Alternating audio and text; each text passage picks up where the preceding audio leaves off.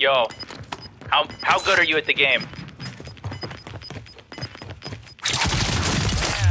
Not good enough. All right, that's fine. I didn't want to spectate that guy. He's trash. We're going to go find somebody good to spectate. Watch this. Welcome to the spectate session that you guys keep on wanting to see. It just doesn't stop. Falling with Ty Driz to start us out. He's just getting his loadout. Fantastic, phenomenal timing. Stone, get Cloaksy again, bro. How amazing would that be? We got to spectate him once back in Caldera. It was amazing. So watch how Cloak plays this when he has the lead. He doesn't sit inside.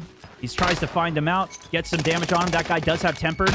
Walks onto the Semtex, got a big damage lead, but one bullet he challenged that with. I would not have done that. All right, what are we running here? 7.62 the 30-rounder. Not glitching it for the 40-rounder, which technically they fixed anyways. A lot of people have been liking this gun for long range. Note, he has the red dot on it, though. He's not using the Eagle. He's not using a long-range optic. Spots one. He's going for the push. Let's see this thing in action. I have seen some people using this as a sniper support as well. I don't know how well that would work with the 30-rounder, but it does have decent damage per mag. If you're in solos, I think it's even better.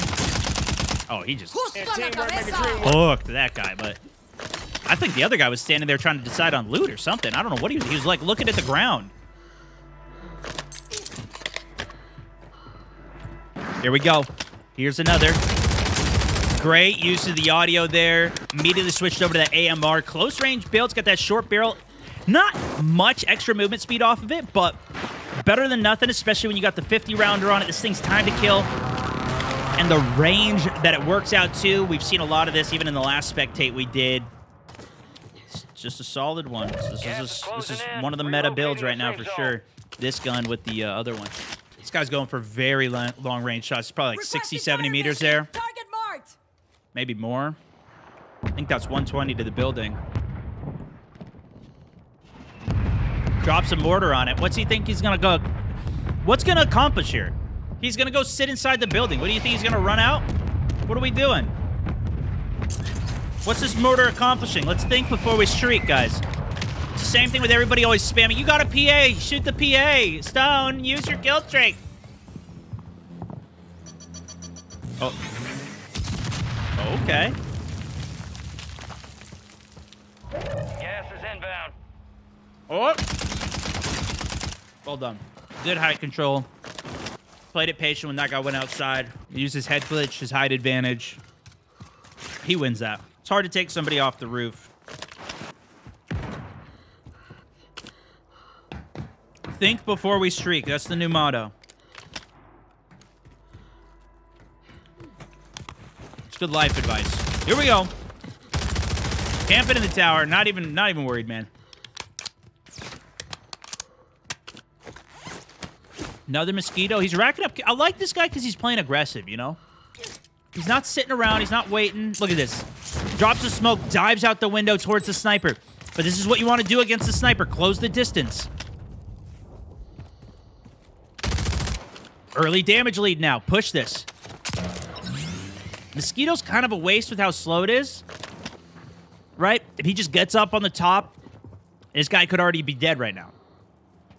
Potentially. Oh, what a slide and a pre-fire. Holy sh**, man. Is this guy hacking? Welcome to another episode of Hack Crack! He went around that corner, already shooting exactly where the guy was. Stone. That's clearly hacking, right? Like, everybody hacks in this game. Totally, right? Well, let's think about it a little bit. He knew where the guy was, inside of the building somewhere. He heard the footsteps on the right. He's breaching a building, full sprint sliding in. So, pre-firing, especially with a big mag, is not unheard of. He also got on target and then went off target, was surprised that he was off target, and went back on target. So that looked actually pretty cracked to me. Also, everything else we've seen so far is nothing out of the ordinary. Maybe got a little lucky, but if the guy wasn't in the corner, he still pushes around the next spot. Gets a kill. Shielder! Uh-oh, here we go.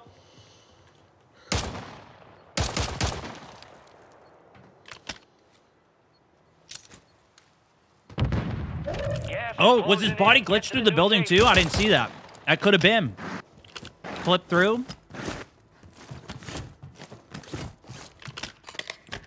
The real risk when you're fighting a shielder is not the shielder. It's getting third-partied by somebody else. Because what it does is it extends the fight duration.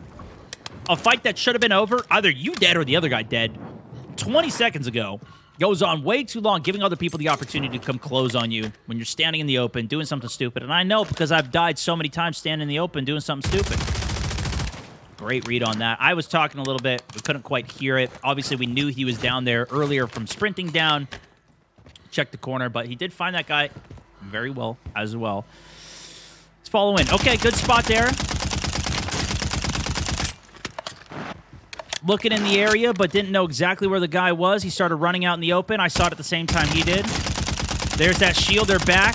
Ooh, cooked him in the legs. I'm loving this gameplay right now. He's aggressive. This guy is on path to get a 20 bomb. He is on track for a 20 right now. He's got enough kills in the early game. If he plays like this at the end game and can clean up, that's going to be the question, though. Can he keep it together for it? It's a parachuter coming back in as he was about to go for the balloon. Out to the other. I got to try this gun, too. Everybody's always told me to try this MTZ 762. I tried it once. Oh, he should have got that. Mountaineer? Mountaineer, baby. I tried it once when the 40-round bug was a thing, and then I played like one game and had to get off, so I didn't really get the chance to play it the whole day and get anything seriously with it. But even with the 30, especially for solos, this is doing insane. I don't typically play long range, though. I use a sniper instead. This is usually the guy that counters me, as he starts tapping me up, closes distance, then I have to use my close range option, or, of course, die. Gets a UAV. I love this, man. He's not just sitting around in a building the whole time. Okay, I'm 10 gifteds to you guys if he wins. I think he's winning. I'm putting my money on it. You guys get 10 gifteds if he wins. If he loses, I'll drop another code for the giveaway we got going on. Whoa! What the hell? He spotted that guy pretty well. I guess he got the UAV up. I'm over here eating. I don't even know what's going on. He hears the running. It's got to be a ghoster. He hears the comm as well. The guy's mic. Goes to roof. I like this. Takes height. Try to control the situation. Got his AMR ready. This is a really hard one to push. I don't even think I like smoking down into this. Oh! Came up top. This is the guy. You hear the mic. Oh, no! Oh, no! All right. Well, bonus entries for the giveaway for y'all. He couldn't do it. He couldn't do it. We might see him again later, though. We'll see. Nah, he's sus. He had a UAV up, though. You hear the footsteps on these guys. Maybe it's a little sus, but it's nothing out of the ordinary. Plus, look at all the times he's losing, even in that fight. He thought that the guy jumped down on the backside, but he didn't. He went prone on the wood's plank, still up on the top floor, catching him in full sprint. If he had walls or something, he would have known the guy was there and not died to the dude jumping off. This is a lot of the nuance with somebody cheating. You see one clip of them, you know, catching somebody off guard with a pre-fire sliding through the door, and it's like, oh, that's a little sus, but look at it in the context of the whole picture.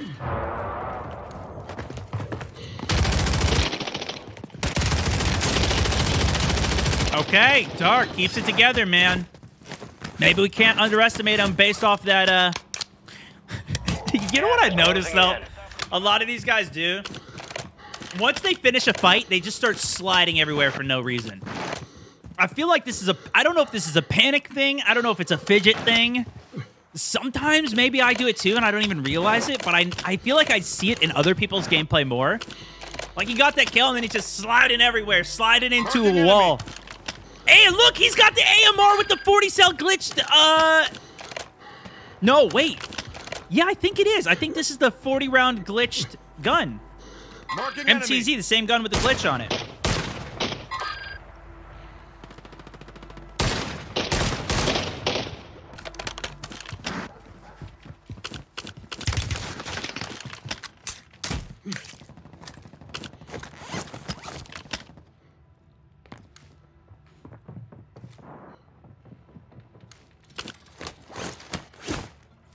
There you go.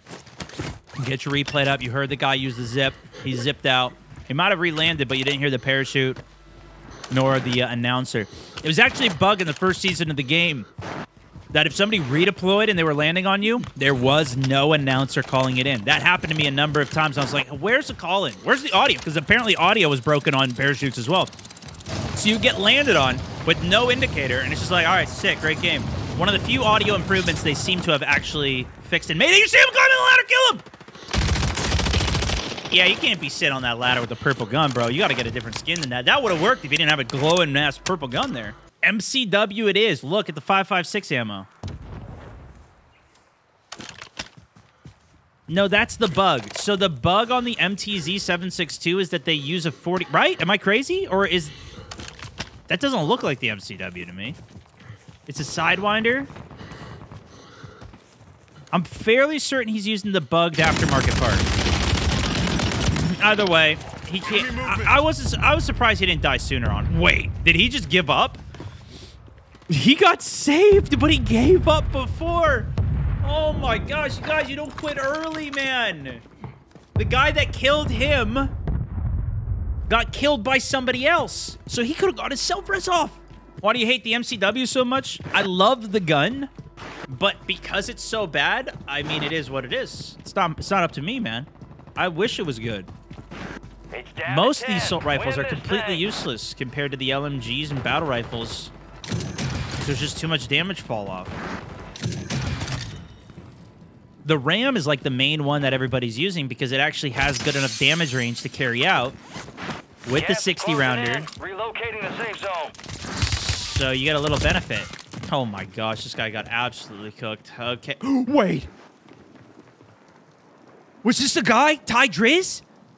This was the first guy we spectated in the game, wasn't it? Or was this the guy that I said I'd give 10 gifteds for? Wait! He's back, bro! He won his goo. He got his loadout. He's cracked. He's on a 17 killer. He's gonna drop to 20. Let's go! Ty! He's back, boys! AMR in hand. This dude's got 6 spectators, but he doesn't even know he's got another 3,000 watching live. The arena's packed. Let's see it, Ty! Cook him up! Back with the 30-round MTZ. Got one locked out on the bridge. 6 players left. He's got the kills. This is what I was saying earlier. Is he going to have the pressure at the end game to get the kills? These guys are farther away than 50 meters. The damage fall off is going to be a lot, especially with only having the red dot here in a 30-round mag. Shots down left. One dies out. Top 5. Gets the high ground. He's getting a little nervous, though. He wants that 20. Easy follow-up with the AMR. You've got the range with that gun. Top 4. He needs 2 of them. New safe zone located. Wrap the right hill. Close the distance. He's got to be careful of the bushes. Zone's going to close them out. If he gets those players coming off the top hill, he does have a bit of a deflate and time slow side zone to utilize it. Goes for the Muni box. Could cost him. Going for loot, top 4 especially is very risky. You start process of eliminating. Where are the remaining players? They got to be somewhere here. He's cleared out his side relatively well. Spots one up top, goes for the range shots. Not going to prone it either. A little damage on him. At least going to drop a plate, but checks back for his flank. Make sure he's not getting pushed. This is a great Battle Royale strategy. Spots one up on the top. Damage on him, too. Just can't get those fulls, unfortunately. Not even getting the cracks. As a matter of fact, spots the right pushes. Be easy kill 2 of them. Needs that kill. He's got it. Double Semtex in that, maybe? Or is he going to... Oh, wait, he got the kill credit. One more there. Now, the other 2 can fight each other. He knows exactly where they are. One's on the outside there. This is very risky. He can get third-partied on the right. Gets the crack left. Doesn't even drop a smoke out. Gets the kill. Smoke does go down. Now he's got to get that replay. No! No! He's out of smokes! He should have fought as soon as he started getting pressured. He needed to turn around and get into the fight. The 20 kill, but doesn't bring home the win.